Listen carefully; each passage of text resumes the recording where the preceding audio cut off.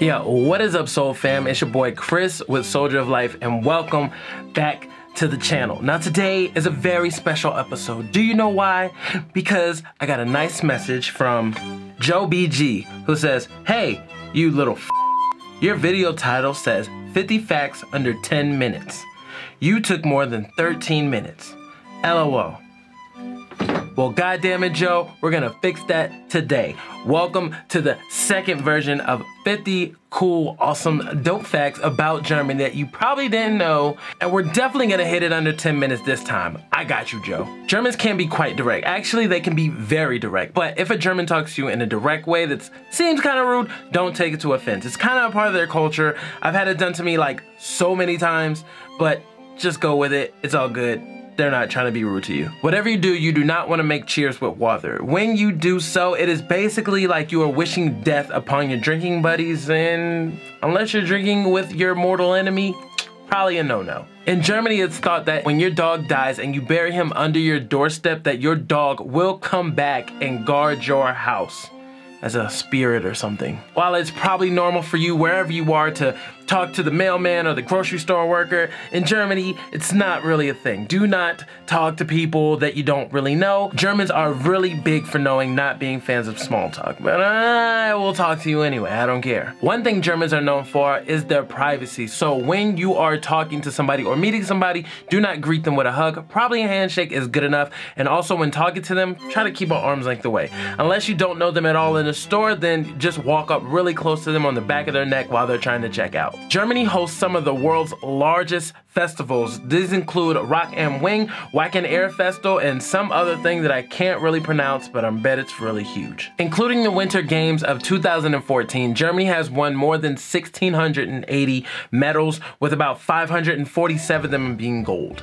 Congrats. In Germany, a professional football, I say football because I'm in Europe, but a professional football game draws in an average crowd of 25,000 fans. The game of handball, which is basically like American stickball but with your hands, throwing it back and forth with your hands, was created in Germany. Many Germans are active in sports clubs. In fact, 1 in 3 Germans is a member of the German Olympic Sports Federation. Now, one thing about German politics I never really understood, I can kind of break it down now. So the president in Germany is head of state, but is basically there for ceremonial reasons and representation. The federal chancellor of Germany, we know who that is basically the one who acts as head of the government, but is nominated by the president and is elected by the federation or the parliament. It's the parliament. Or the Bundestag. And the Bundestag is elected by the people. The most frequently used German name is Müller. Müller.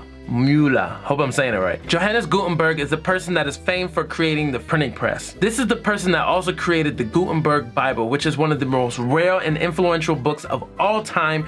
Also, one of the first actual documented books created in 1455. Siemens AG is a huge multinational conglomerate, basically one of the largest engineering companies in Europe, and its origins came from back in the day when it was Siemens and Helsky, which grew largely from their success of building the world's first electric tram in 1881. The Zugspitze is Germany's highest mountaintop, towering 3 kilometers above sea level. The Berlin Hauptbahnhof is Europe's largest train station, which was built in 2006 just in time for the World Cup. Football, soccer, whatever you want to call it, is obviously Germany's top sport. Duh. Schultüte is an old tradition that is still practiced in Germany. It's basically for children on the very first day of first grade, where they get a big bag full of candies and treats and sweets, and I don't know why, because when mine goes to first grade, I'm gonna get her a bag full of rocks and tell her that life is hard. I'll see you when you get home.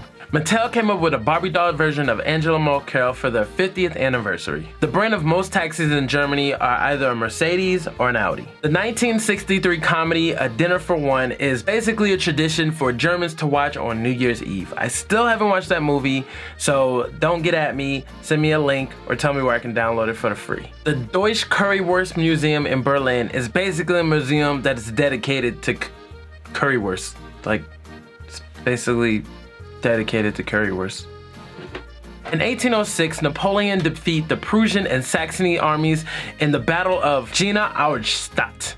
If I can even say that right, I probably didn't. Hamburg is known as the Venice of the North. The Reichstag building is home to the German Bundestag and is the most visited parliament in the world. The first magazine ever seen was in Germany in 1663. The first book that was ever printed that I told you earlier, the Johannes Bible, is still able to be seen till this day in Mainz, Germany. Smoking is banned in public areas in Germany, but you can still get your drink on in public legally. There are more football clubs in Germany than anywhere else in the world. Toilet paper in Germany has the consistency of paper towel in America. Yeah, it hurts. It really hurts. Holocaust denial is either implicitly or explicitly a crime in 17 countries, including Germany and Austria. One quick fact in case you didn't know, the Berlin Wall fell in 1989. The last Olympic Games that were held in Germany were in 1972, and crazy fact is on these Olympic Games, the Israeli team was captured and taken hostage and later killed by terrorists. When JFK famously visited Germany in 1963, when he got off the plane, he yelled out, "Ich bin ein Berliner," which basically means I'm a jelly donut, but everybody kind of knew what he means. He was a jelly donut. German is spoken by over 100 million people worldwide. I'm gonna be the next one. The Deutsche Fußballbund was founded in 1900 in Leipzig. In 2019, Angela was at the top of the list for the most powerful women in the world. Aspirin was officially created in Germany in 1899. William Conrad Röntgen discovered X-rays in Germany in 1895. More than a quarter of all Americans claim German ancestry. There are about 60 different dialects of the German language. There's a custom in Germany when two people get married, the bride is kidnapped by friends before the wedding and taken to different taverns, and the groom must hunt for her. And upon looking for her, he has to buy all the friends drinks before they are married. Dachau concentration camp was opened in 1933, which is actually 7 years before World War II even started. The world's largest four-legged walking robot comes from Firth im Wald called Drakenstift. Germans consume more pork than any other meat. The coffee filter was created in Germany in 1908. Crazy fact, the design for the Nazi uniforms was created by Hugo Boss. Think about that when you watch your next magazine, you smell it with a little, when they got the little scratchy thing.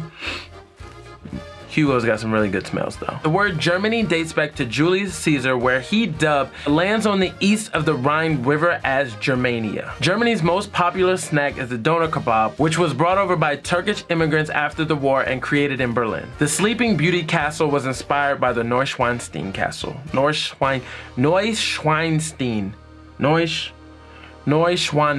Castle. Neuschwanstein. Crazy fact, Hitler's life was actually spared by a British soldier during World War I. Nobody knows what happened if that British guy wasn't so nice, eh? Hitler never visited a concentration camp. Munich is the most expensive city in Germany to live in. Oktoberfest has been canceled 24 times.